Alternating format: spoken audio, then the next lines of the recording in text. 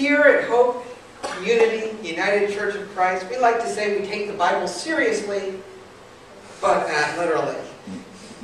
For many who have experienced communities of faith who do take the Bible literally, that "but" may be a very important difference. Have you noticed that when the conjunction "but" is used, the second phrase tends to overshadow the first? The movie was good, but it was long. You remember it's long. He's the most handsome guy in the world, but he's fun to be with. The dog seems friendly, but he bites. Our slogan is inspiring, but I'd like to suggest that just for now we turn it around. We don't take the Bible literally, but we do take it seriously. The Bible is often considered one book, but it's actually a large collection of different writings. That's why the pages are so thin, because they have to squeeze them all in there. Otherwise, it'd be like an encyclopedia. The Bible is often considered one book, but it is a large collection of different writings. In fact, some of the books, like the Gospel of Luke and the Acts of the Apostles, they might actually share an author.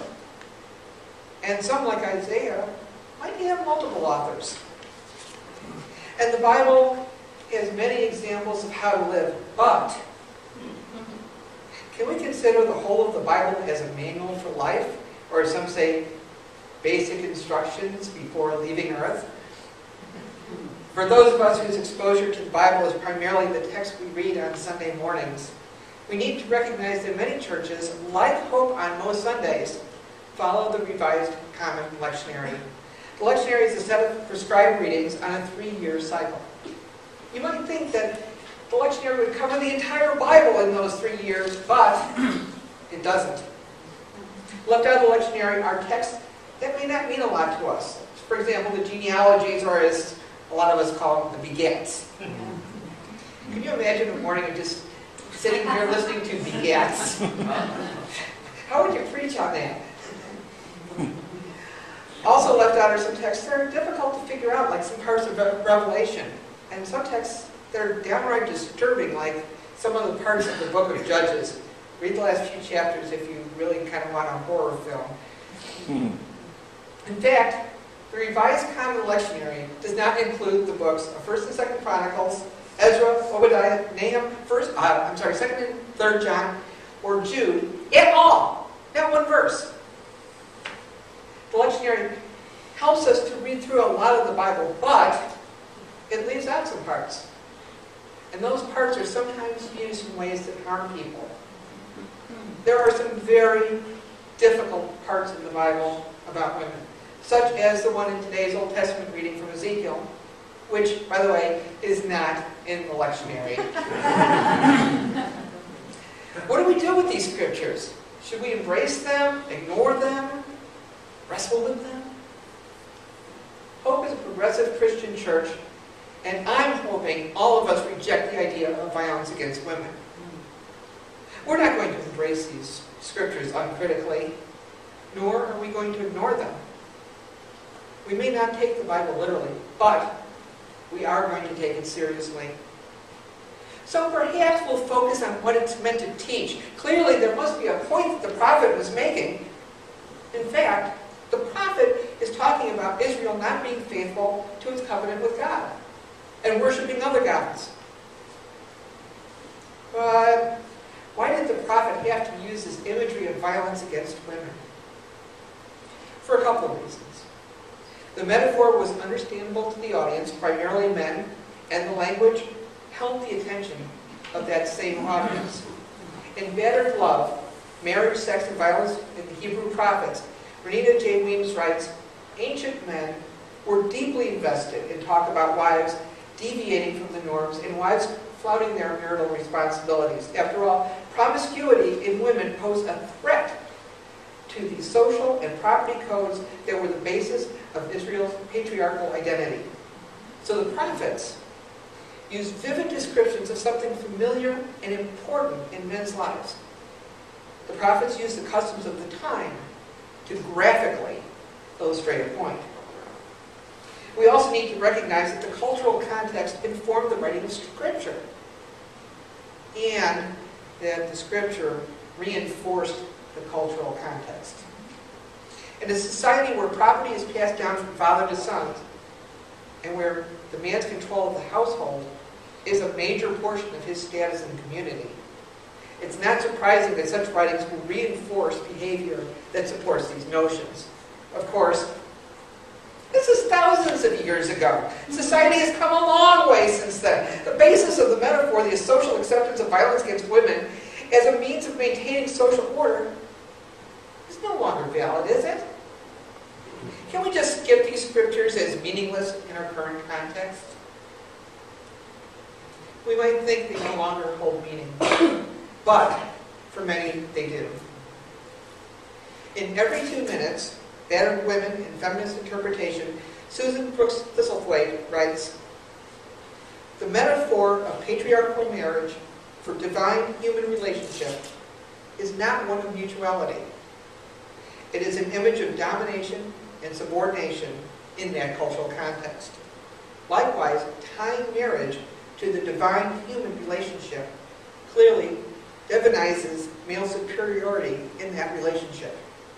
Dr. Thistlethwaite is saying that using human heterosexual marriage as a metaphor for the relationship between God and mankind, or Jesus and the church, turns male dominance into a relationship into something that is ordained by God. Can that really be true? Well, we may say that these metaphors cannot be read in reverse. We can't say that the relationship between Israel and God or the church and Christ are a picture of the relationship between men and women.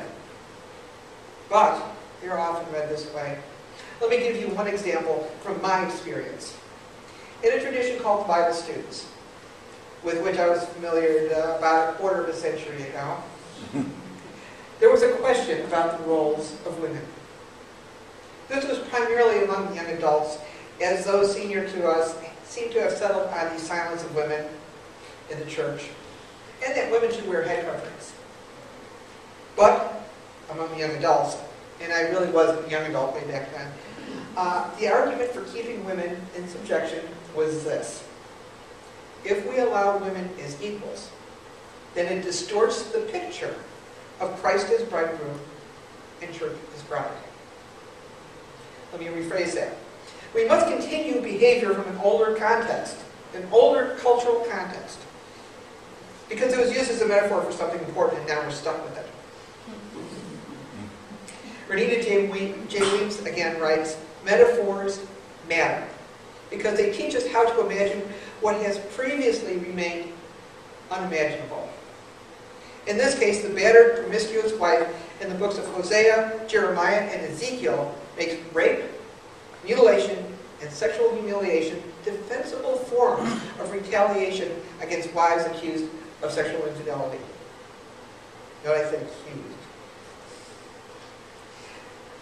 Now in our gospel reading, which is in the lectionary for this very Sunday next year, we have a story that's familiar to most, if not all of us, the parable of the Good Samaritan. So, should modern-day priests and Levites, let's say pastors and theologians, continue to leave mugging victims to die along the way, so that a good, modern-day Good Samaritan can come along and have the opportunity to help? Can a pastor or theologian use the excuse, well, I would have helped, but it would mess up Jesus' story?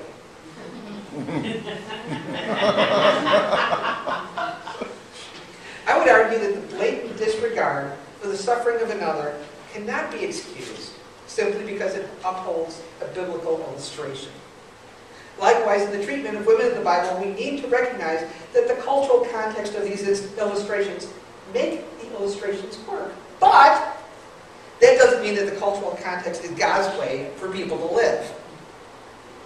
We can only discern that such a context was prevalent and understood by those who heard it when it was originally spoken or written. When we read biblical illustrations that use violence against women as a picture of God's wrath against a nation. And we should read them. We should not assume that the violence against women is the lesson. But we must also recognize that there are people who do take the Bible literally. There are men who use these texts and texts like these to justify the mistreatment of women. And there are also women who use these texts to blame themselves for their own abuse. And here's where it gets tough, people. While we maintain our right, even our duty, to wrestle with these troubling scriptures, to see how they speak to us as illustrations of relationships with the eternal, rather than to accept scriptures as example of the proper relationships between men and women. What do we say to those who do take the Bible literally? Can we just say, "You're wrong," as some of them have said to us? Or do we just ignore the abuse and say, well, it's their belief? I want to go back to that story of the Good Samaritan. We might assume that the priest and the Levite were keeping the law of the covenant. Some interpretations of the story have the priest and the Levite keeping to the opposite side of the road so they don't touch the suffering man in case he might be dead. And by touching the dead, become ritually unclean. This actually is kind of a problem if you're heading back to your village, because if you're ritually unclean, you have to go back to the temple again. You're going to be late.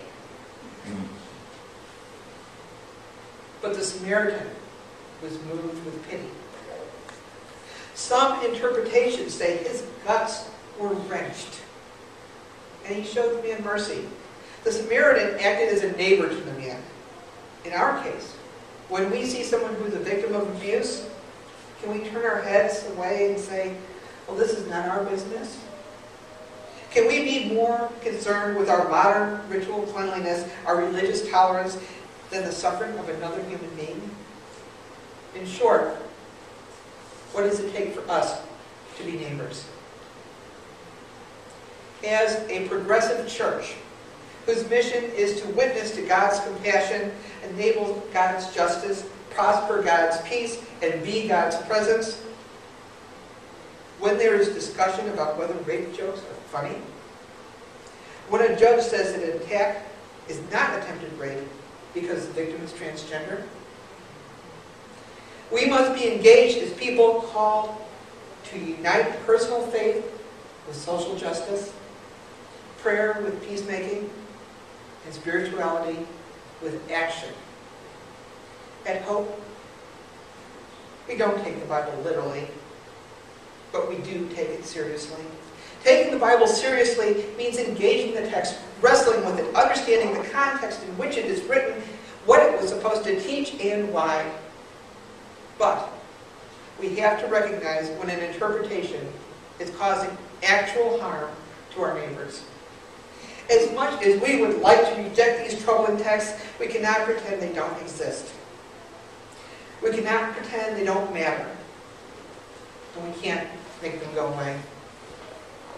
Instead, if we are to be responsible people of the book, we must take the Bible and its implications for us and for our neighbors seriously, but not literally. Amen.